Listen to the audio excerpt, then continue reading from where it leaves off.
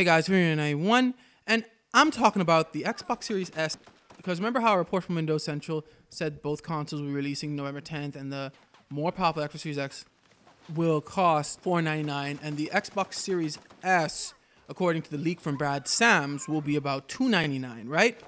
So I'm just want to go with these prices, because could this be Microsoft's ace in the hole? Now, what do I mean by that? Well, let's face it, especially with the news that Halo Infinite is now delayed until 2021 and not going to be there for the launch of the Xbox Series X. And with the lack of exclusives, I believe, for the consoles, because I think basically most of the games, I think they said, at least for like the first year, are also going to be on the Xbox One.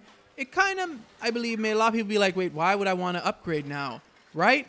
But with the Xbox Series S, I think this could really be their ace in the hole for the whole generation almost, to the point where I could almost see Sony, maybe, I'm not saying they are, copying it. Now, what do I mean by that? Well, I could see Sony releasing like the PS5 Mini or something, a weaker version of their PS5 at a much cheaper price later on to kind of compete with the Xbox Series S. Why? Because right now, Xbox Series S would kind of be in a league of their own. What I mean by that? Well, between Microsoft and Sony, Xbox Series S for the foreseeable future would be like the most powerful console that isn't 4K. So it would appeal basically, I think, to anybody who just wants to play their games on maybe the 1080p TVs they own and doesn't want to spend a bunch of money.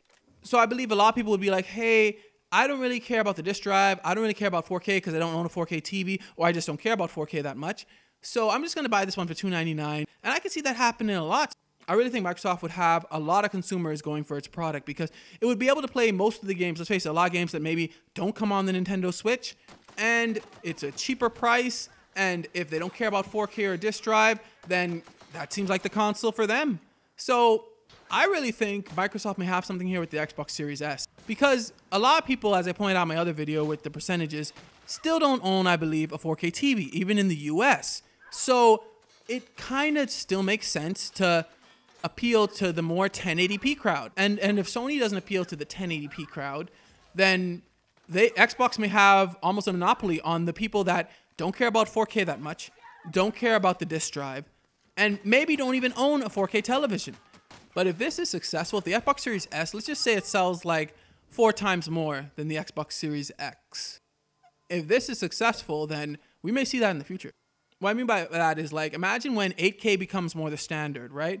I think we may see even Sony, if this is successful, being like, okay, we're going to make a console that is significantly cheaper than the one we're making for the 8K TVs, and it's still going to be 4K.